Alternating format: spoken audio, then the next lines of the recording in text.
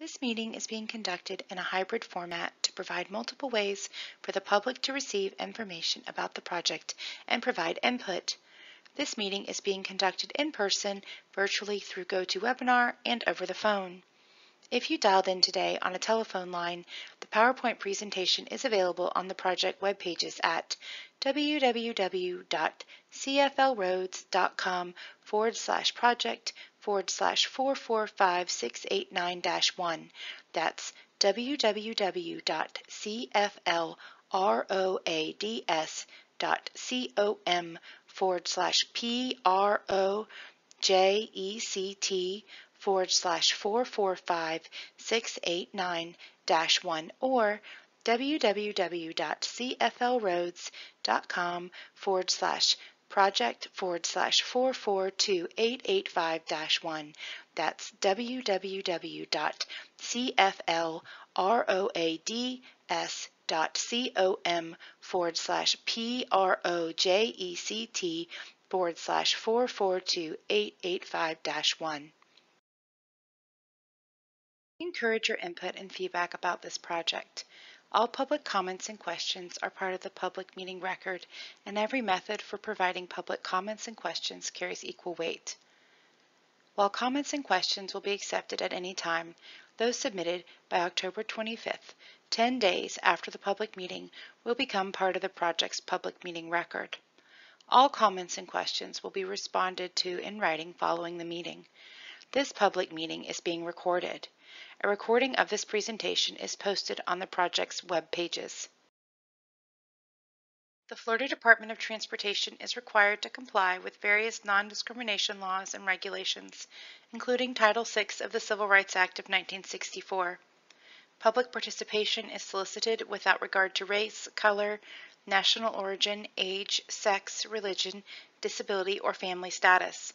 Persons wishing to express their concerns about Title VI may do so by contacting Jennifer Smith, District 5 Title VI Coordinator, by mail at 719 South Woodland Boulevard, DeLand, Florida 32720, by phone at 386-943-5367, or by email at jennifer.smith2@dot.state.fl.us.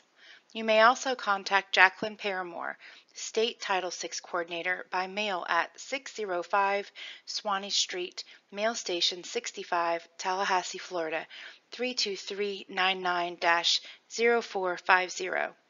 By phone at 850-414-4753 or email at jacqueline.paramore@dot.state.fl.us. This information is shown on a sign at the in-person location, on the project website, and in the hearing notifications. This public meeting was advertised in the Florida Administrative Register, on FDOT's Public Notices website, in Florida Today, and on social media, and on the project webpage. In addition, adjacent property owners, interested individuals, elected and appointed officials, and government agencies were also notified about this public meeting. In this meeting, we will present information on two projects located on State Road 520 in the city of Cocoa in Brevard County. The purpose of both projects is to enhance vehicle and pedestrian safety. The projects are being designed together but will be constructed separately. We will begin with the first project, number 445689-1. This project begins at Cox Road and runs for 2.46 miles to Aurora Street. The existing conditions on State Road 520 from Cox Road to Aurora Street include 2 lanes in each direction with either a concrete or grassy raised median and left and right turn lanes in several areas. Each side of the road also has a sidewalk and bike lane. There are also crosswalks at the intersections. This project proposes to make changes to the existing median to improve safety.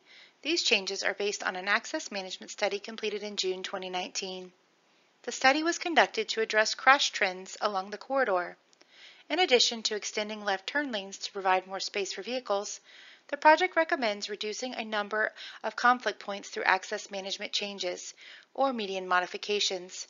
Other safety enhancements include intersection improvements, including new crosswalks and curb extensions, and enhanced lighting. Access management is the coordinated planning, regulation, and design of access between roadways and land development, such as driveways and side streets. The goal of access management is to promote efficient and safe movement of people and goods through the corridor by reducing conflict points or places where vehicles can legally cross paths and potentially collide.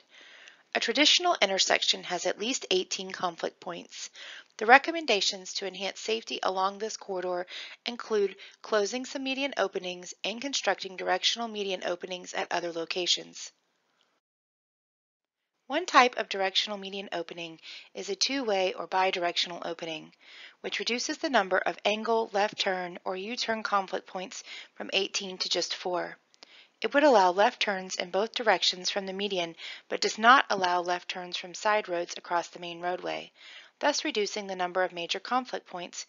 For this project, the suggested locations for bidirectional medians include Lakeview Boulevard, Bob Steele Chevrolet, Space Coast Honda, east of Two-Day Deals Auto Sales, and at Virginia Avenue.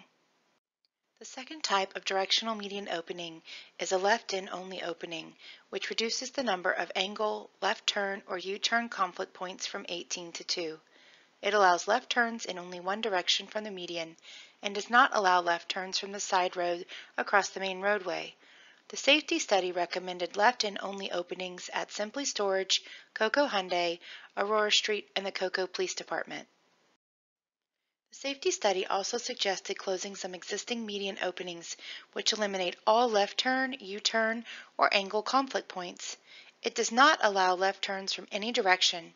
It would require drivers to make a U-turn at an adjacent opening. The median closure locations suggested in the study include at Midgard Storage, Airgas Store, Lois Lane, Enterprise Rent-A-Car, Amber Acres, Kay's Barbecue, RJL Auto, Grace Avenue, and Ruth Avenue. The U-turn locations east of Range Road and east of Lois Lane will also be closed.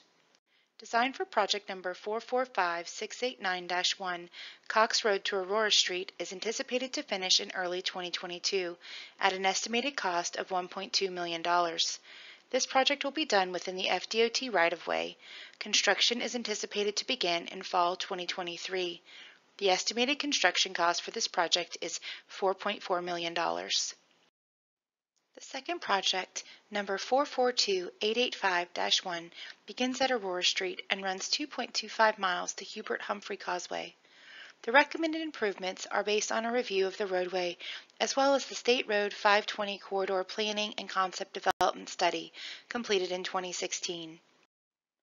The existing conditions on State Road 520 from Aurora Street to Hubert Humphrey Causeway include 2 lanes in each direction up to US 1.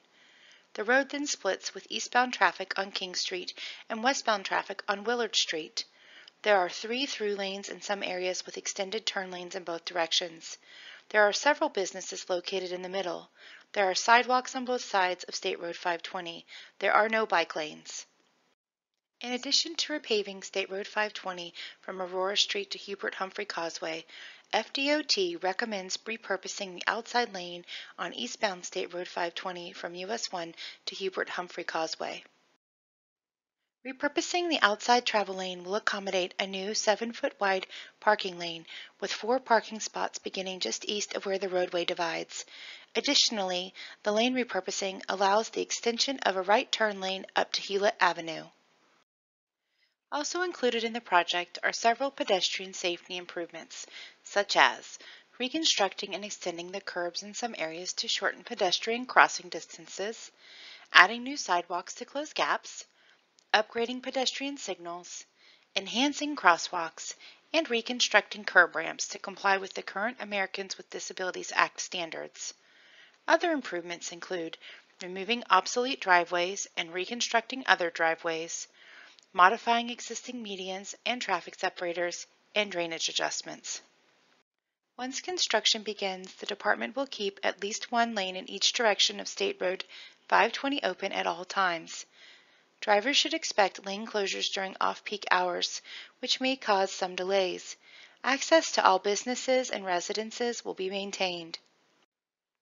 Designed for Project 442885-1 from Aurora Street to Hubert Humphrey Causeway is anticipated to finish in early 2022. All improvements will be constructed within the FDOT right-of-way. Construction is anticipated to begin late 2022 at an estimated cost of $9 million. To learn more about this project, you can go to www.cflroads.com. Enter either project number 445689-1 or 442885-1 in the search box at the top of the screen and click Go. Then click on the project name. Public meeting materials are posted on the website now. We encourage your input and feedback about this project. All public comments and questions are part of the public meeting record, and every method for providing public comments and questions carries equal weight. While comments and questions will be accepted at any time, those submitted by October 25th, 10 days after the public meeting, will become part of the project's public meeting record. All comments and questions will be responded to in writing following the meeting.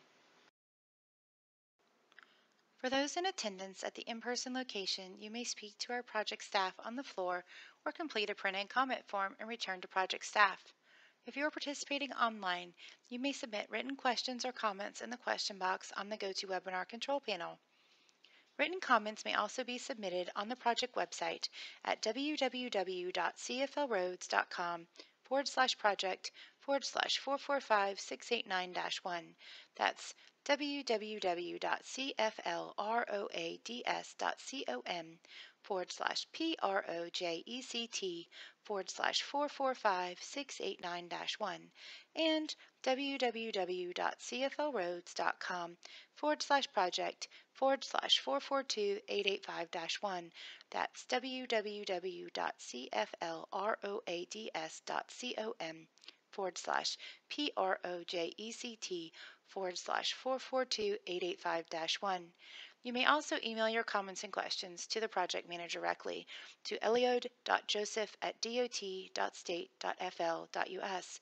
That's eliode.joseph@dot.state.fl.us. You may mail written comments and questions to Project Manager Eliode Joseph at 719 South Woodland Boulevard, Mail Station 542, DeLand, Florida 32720. You may also call the Project Manager at 386-943-5388 to provide verbal comments during normal business hours after the public meeting. The contact information is also available on the public meeting notification that you may have received by mail. On behalf of the Florida Department of Transportation, thank you for attending this public meeting and providing your input on this project. If you have comments or questions after the meeting, please submit them by October 25th.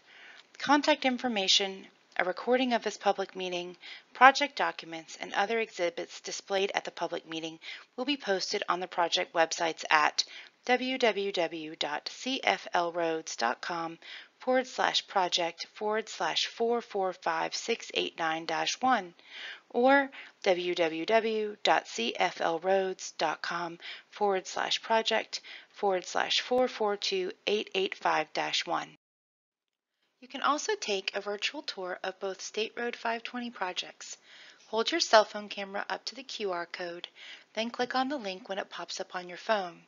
If you can't get to the QR code right now, the presentation is also available online at www.cflroads.com/project/445-689-1 or www.cflroads.com/project/442-885-1, and you can use the QR code from there.